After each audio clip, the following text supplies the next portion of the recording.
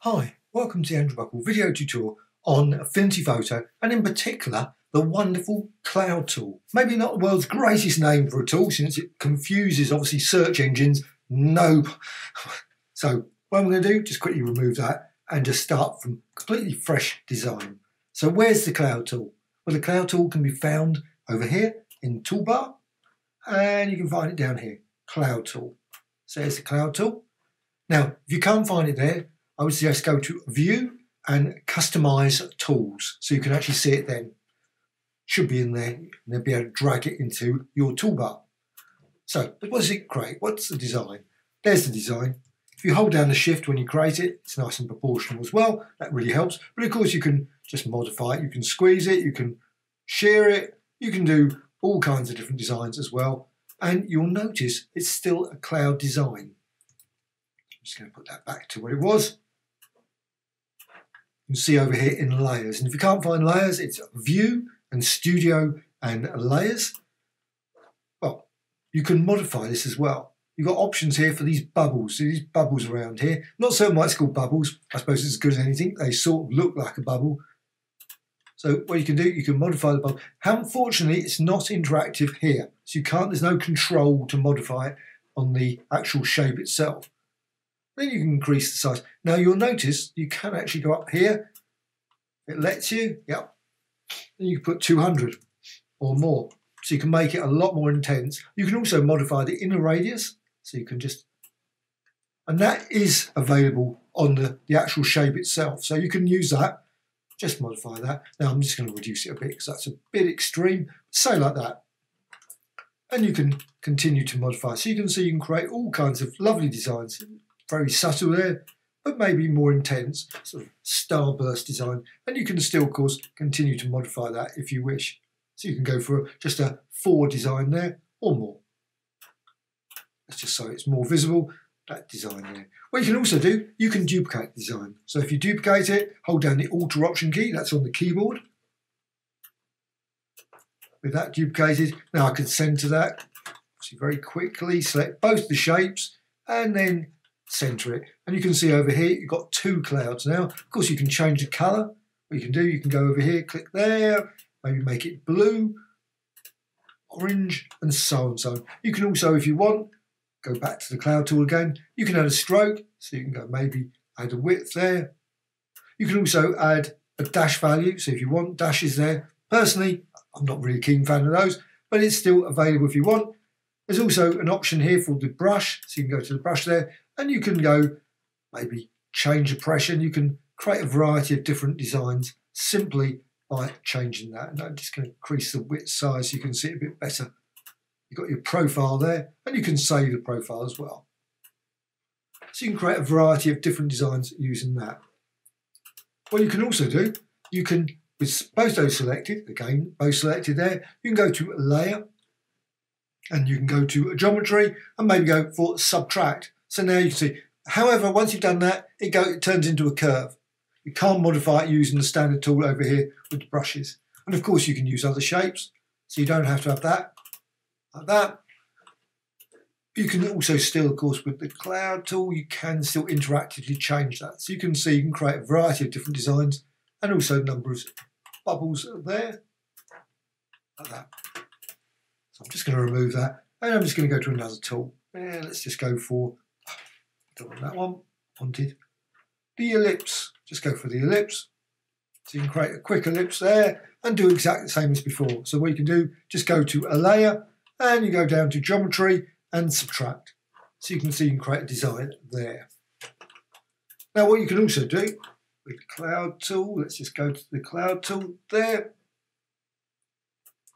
You can now rasterize it. You can turn it into a pattern layer as well. That's perfectly reasonable as well. So you can just go to a layer and then down to a rasterize. Now, rasterize, if you're going to use filters, you have to use filters with rasterize.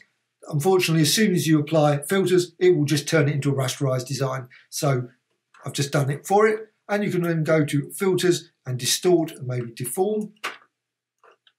Add some pins and then distort the design like that. So you can create a whole variety of different designs, just distorting maybe one outside, so you can squeeze it there. And you also, if you want, similarity. So there's a variety of designs you can do with that. But what you can also do, now it's a pixel layer. See, that's the key thing, pixel layer. What you can do, you can go to a layer and you can go to new pattern layer from selection. With that, you can see you've got patterns now. You can see your design there. Just going to remove that so you can see the design. And what you can do is put the move tool there. You can, using that one instead. Wonder why it wasn't changing it. You have to select the pattern layer. If you don't select pattern layer and the move tool, nothing will happen. If you're using this one, that's probably always best just to get rid of it. I must admit, times I do that where I'm working on with, still trying to do with one that, ridiculous. However, it's always useful that it stays actually. But I'm just going to remove it for convenience there. And you can see the design there. And you can share it.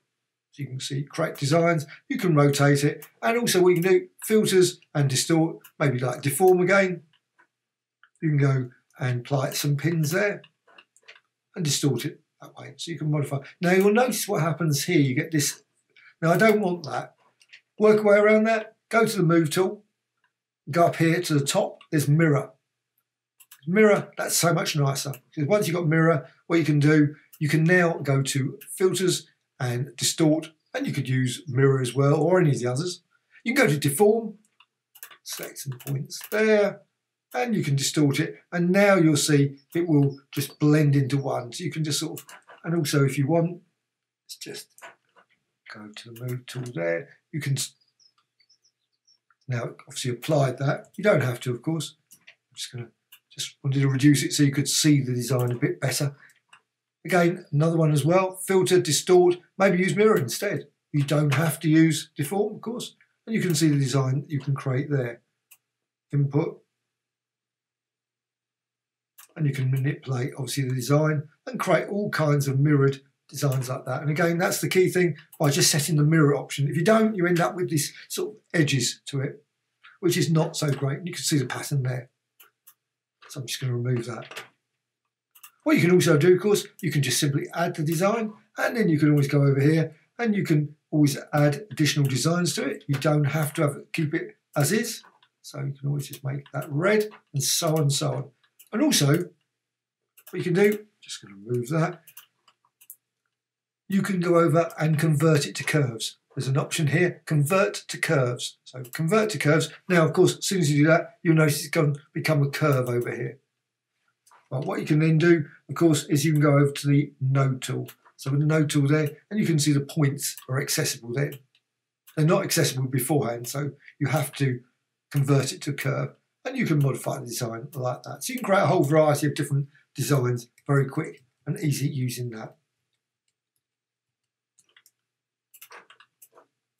Oh, let's just going to go back to the tool again, cloud tool, and you can apply that.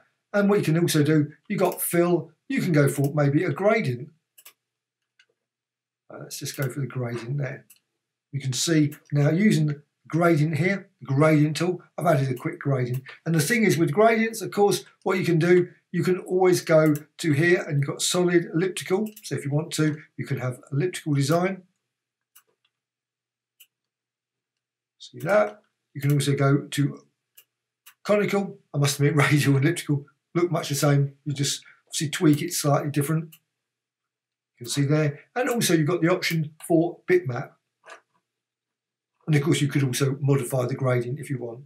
You can select a different, no, I haven't got one here particularly. Let's see if I can select a, if it lets me select a file. Oh, probably not. I have some files here. So just select a file, JPEG file, and you can see the design there. You can see there. So you can fill your sort of cloud design with that. And it's still, of course, go over here, it's still editable. So you can still modify this design. So you can just focus in on there, move that around. And if you want to, of course, you can always, again, modify the tool. Just go again over to the gradient and you can move it around. And if you don't want bitmap, of course, you can always go to linear or elliptical. Whole variety of different designs can be created using that. And you can see just there. And of course, you can duplicate that design, fill the entire screen with your amazing starburst designs. Very quick and easy. Well, hope you found this tutorial of interest. Always adding new tutorials all the time about Photoshop, Illustrator and many other applications. Also, if you've got any questions, things that I've done wrong, and always after I've done these videos, quite often I think, oh, I should have done that, or I should have shown this feature. My apologies if I've missed anything out running through this. Obviously, there's loads of different things you can do in Affinity Photo, so I'm certain I've missed something.